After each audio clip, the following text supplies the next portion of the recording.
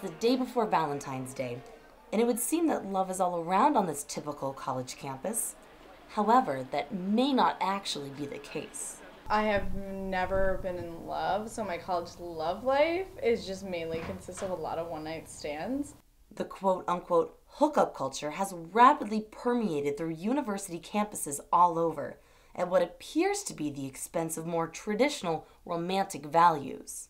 It's just become so stereotypical college, that sounds so bad, but it's so true.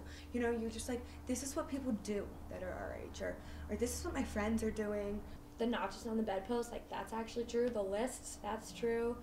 The stats speak for themselves. In 2011, the National Center for Health Statistics released a report stating that more college students preferred short, casual sexual relationships rather than more committed long-term ones. Another study, conducted by Michigan State University, found that 2/3 of college students had been in a friends with benefits type of relationship. So why are college kids ditching relationships for hookups? Guys are really into just like hit it and quit it.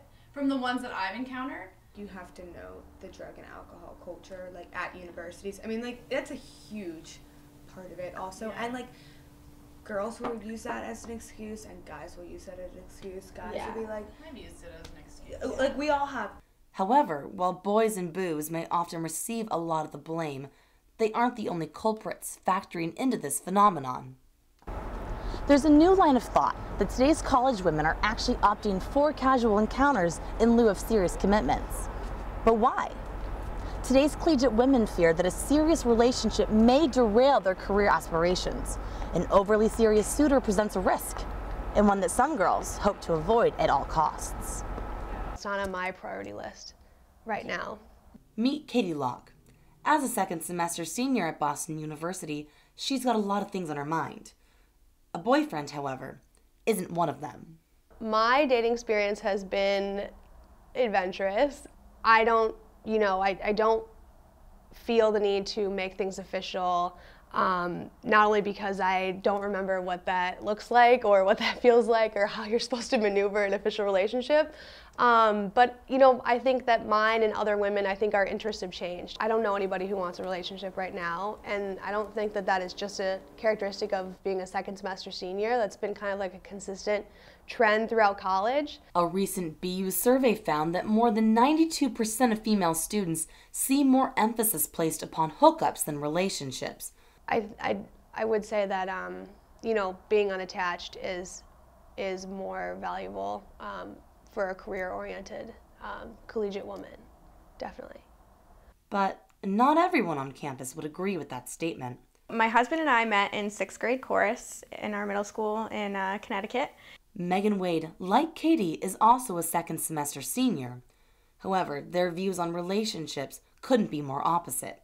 We got married Columbus Day weekend my junior year, so we got married on October 7th, 2011. Being in a marriage enhances my educational experiences and my career experiences because I have someone to share that with.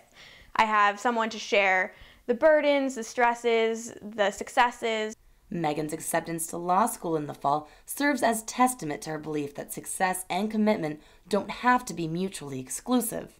I think if you want both, you can have both. I think you can have it all. Still, as a married collegiate, she remains in a very, very small minority. When people found out I was married, I was kind of shunned at first because they thought, she's not going to want to go out and have fun. She's not going to want to, do things. She's just going to be this, tightly wound married woman. And I'm like, I'm still a college student. I can still go out and have fun. I'm just not going to hook up with random guys. I'm not going to, be flirting and things like that.